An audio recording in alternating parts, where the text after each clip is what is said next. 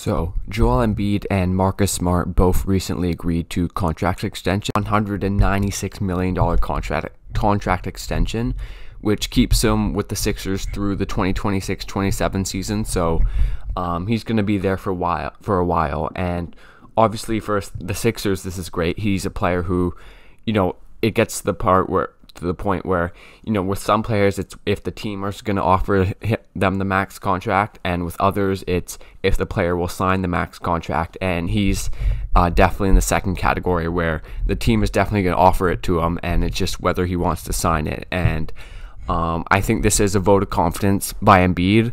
I think the Sixers have probably earned that. Whether it's through earlier in his career, always believing in him, choosing him over Nerlens Noel and Jahlil Okafor, and putting a team around him where, yes, he hasn't made it to the Eastern Conference Finals, but they have been relatively competitive for his whole playing career. Whether it be in 2019, where they almost made the conference finals, if not for the Kawhi shot, and could have won it all, or this recent year where they're the number one seed in the East.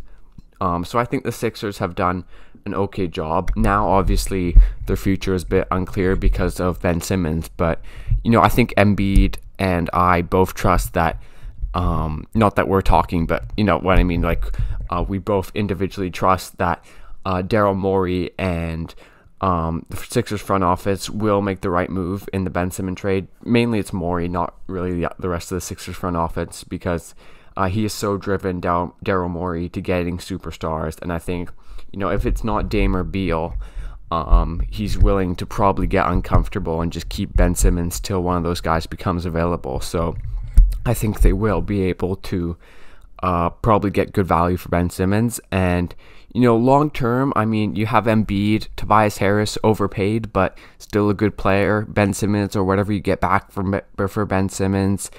Some young guys like Tyrese Maxey and Matisse Thybulle. Danny Green is still there. Seth Curry's there.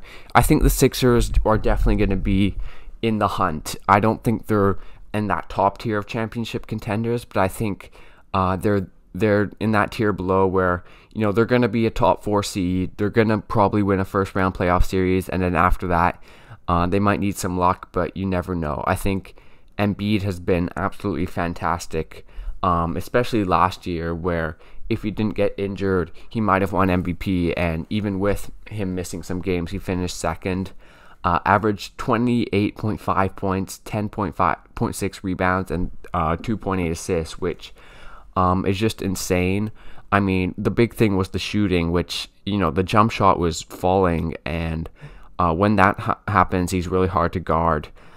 His mid-rangers were going in. His three-pointers at about a 38% rate were going in. His efficiency was great. He gets to the line a ton.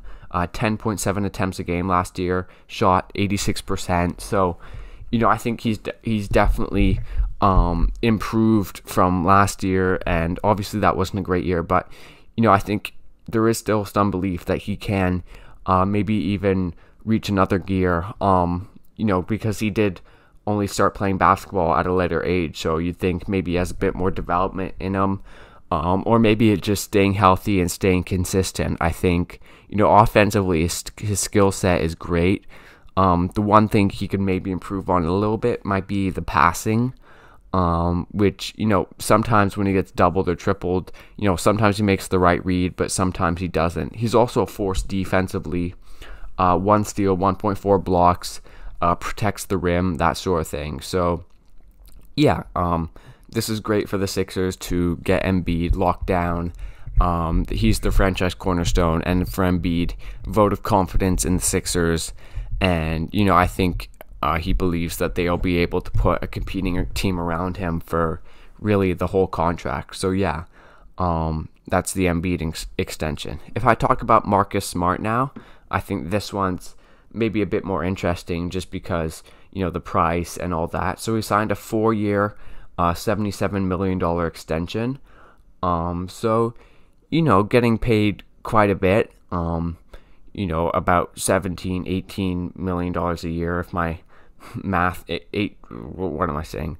Like $18 million a year. I think Is Smart worth that? I mean, I think it just depends on the defense, really, because he's been a great defender his whole career, and then last year it slipped a tiny bit. So you'd hope that he's able to get back there. He's also only 27, so he still has quite a bit of time. Like, he's certainly not past his prime, even though he has taken quite a few hits, and then just all the diving for loose balls and all that. I think Smart sort of a tough player with the longevity, because you don't want him risking magic, but if you tell him to stop doing that, then you sort of lose that fire and hustle, which can really motivate a team. And he always does something crazy in late game situations, whether it's diving for a loose ball, getting a steal, hitting a hard three.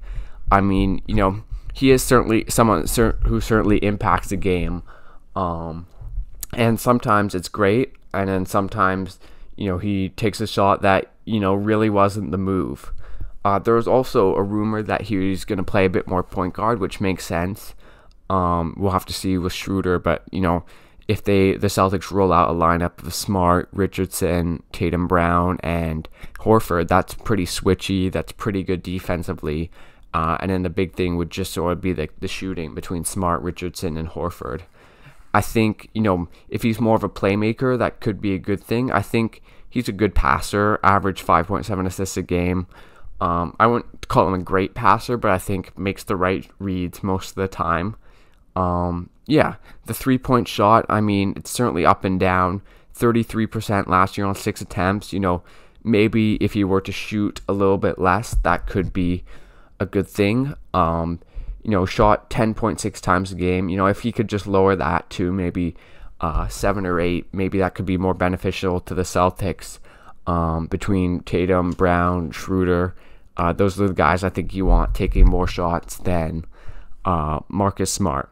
If I think of the value of this contract, I mean, it's not a massive overpay, but I think it's a little overpay, which, that's sort of the thing in the NBA. You have to remember the cap always goes up, so it might his $18-19 million a year won't look as bad in a few years, because there'll be a lower percentage of the cap. And sometimes you have to overpay.